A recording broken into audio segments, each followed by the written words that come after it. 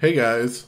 So in the last couple videos, I've gone over how to get ChibiOS up and running on your Arduino, and I've even gone through how to do some basic message passing so that you can share data between different threads.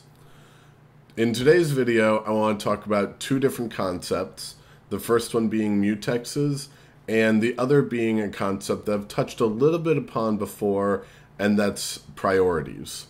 So let's start with mutexes, and then a little bit later on in the video, I'm going to show you guys a little bit on how priorities work and really how priorities can screw up your program if you're not careful. So starting out, we've got our same basic setup up here at the top. I'm declaring 3 threads.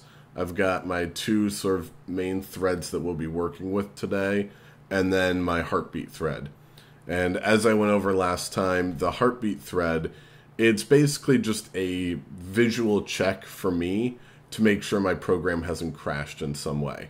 And we'll see a crash, sort of, a little bit later in the video. So this function, all it really does, this thread, is blink an LED sort of in a heartbeat pattern, and that just tells me things are running just as they should be.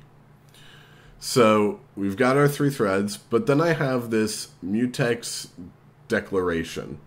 And what a mutex is it's basically a way for us to prevent race conditions. It's a way for us to lock down a certain resource so that only one thread can access it. And so what do I mean by resource? Well, a resource, a resource could be a piece of data. It could be a variable or a set of variables, a struct, whatever.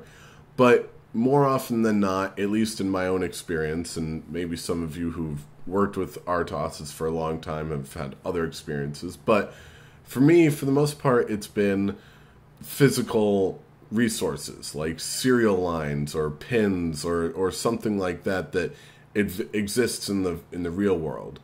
And so what we want to do today is we're going to have a mutex that will protect a serial line. And this will be the serial line that prints back to the computer. So what we want to do is be able to have one thread do what it needs with the serial line without having any other threads jump in and mess it up. So now let's go and actually take a look and see what's going on here. So I've declared this mutex, and I have my 2 main thread functions, and down here at the bottom you can see we got the heartbeat thread set up. This is all basically exactly the same from the previous videos, so if this all looks sort of foreign to you, go check out the other videos. I have a playlist set up, or there's probably going to be a link on the screen right now. Go check those out. So we have 2 functions here, and they're pretty similar, and they're both very simple. So let's take a look at this first function here, and we have nothing that we have to do sort of as our setup. We just jump straight into our while loop, and our while loop starts out with a chmutex lock. And so that is basically, it's locking access to the serial line to only this thread. Now, I do want to note that we call it serial mutex, but that's just to give us a name. This doesn't really lock anything on a hardware level. It doesn't make it so that this thread is the only thread that could access the serial line. It means that as long as before we try to use the serial line in another thread, if we try to lock this mutex, that thread will effectively go to sleep until that mutex is unlocked. So basically you have to use these locks. You can't just lock it and then assume that it's locked to that thread from another thread. So it's in name only, but what we're doing is we're locking access to the serial line. So we lock access, and then we have a for loop that just runs through 10 times and prints out the numbers 0 through 9, and sleeps every time it prints out a number. And that for loop runs through, prints out all 10, and then unlocks the mutex. So this basically, it locks it, prints the stuff out, and unlocks it. And then we have another thread down here which tries to do a similar thing. It locks it and then just prints out my turn, like, come on, can I use the serial line here? And then unlocks it again. So basically what we'll see here, or what we hope to see here, is that this thread here will print out 1 through 10, and then this thread will print out my turn. So before we actually get into this, I'm going to change this code up a little bit right in front of you guys. I know, it's not really my norm, but I'm going to change this up, and I'm going to add a small sleep. I'm going to do that right there. So we're going to see what this program would look like if we didn't have the mutexes. So our goal with the program is to print 1 through 10 and then print my turn. And we're going to see what happens if we do it without the mutexes.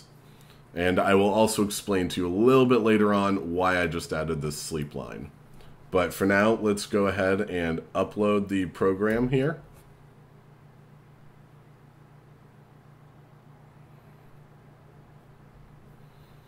Okay, and if I open up the serial monitor, well, yeah, you can see we're not printing 1 through 10. We're printing a lot of my turn, and mixed in there very rarely are some numbers there. So certainly not what we wanted. So now let's go ahead and go back to here and uncomment these lines. And I'm going to knock out this sleep just for now. And let's upload that again.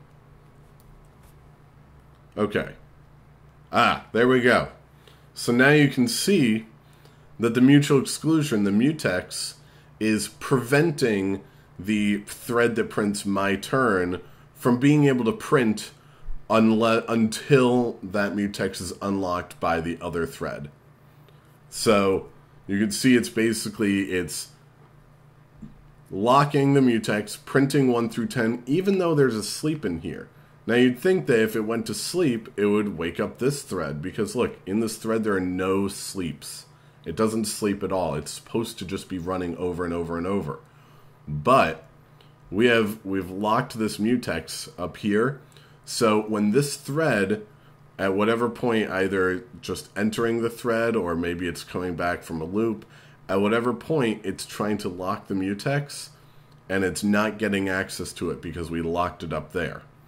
So this thread is now going to sleep until just about a second passes. We've done 10 iterations of our prints, and sleeping 100 each time is about a second, and we unlock it. And then we get my turn to print. It locks, prints, and then unlocks, and this thread, while this was printing, was sitting there waiting to be unlocked and told that it can print. So you can kind of see how this is allowing us to share a resource without stepping on each other's toes. Now, the last thing I wanted to talk to you guys about today was priorities. So back in the last video, the message passing video, I introduced this heartbeat thread and gave it a priority of normal -1. Now, what I'm going to do right here is I'm going to give a priority of +1 to the my turn thread. And we're going to take a look and see how that affects things. So all I've done is I've just given it a higher priority than the thread that prints the 0 through 9. It gives those 10 print statements. This is now a higher priority than this. So now let's just see what happens if we upload that. Okay. Now, I know you guys can't see this, but right off the bat, I can see that my little blinking heartbeat light isn't blinking anymore. So let's go ahead and take a look at the serial monitor. And wow, yeah, I got a lot of my turn and absolutely nothing of anything else. You can see I'm scrolling up here. There's nothing.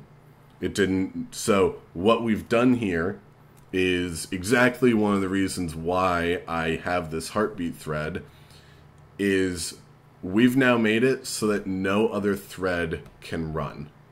And that's really, it's because of this ch thread sleep. This function, this thread here, has no sleep in it anymore. So all it's doing is running continuously in a loop that never ends and has no time to sleep.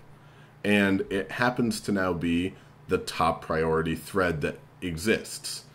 So the operating system, ChibiOS, doesn't give any time to any of the other threads. And so that's why the light stopped blinking, this thread stopped running, and we're only getting this thread's code running because the operating system is saying, this thread here is the top priority, and every time it, there are other threads waiting to run, but this thread has not released control of back to the operating system yet.